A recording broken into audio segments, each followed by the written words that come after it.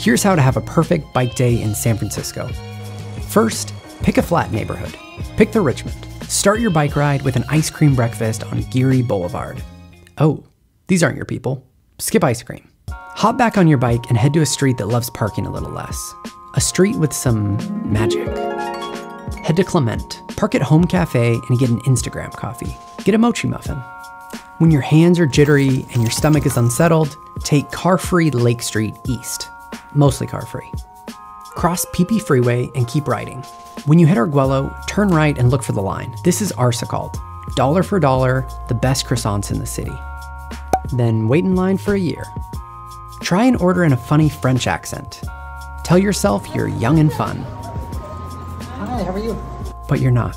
Pedal around the corner to Toy Boat, an ice cream shop that doesn't have the angry parking signs. If they have oat milk ice cream, they probably don't mind a new bus lane.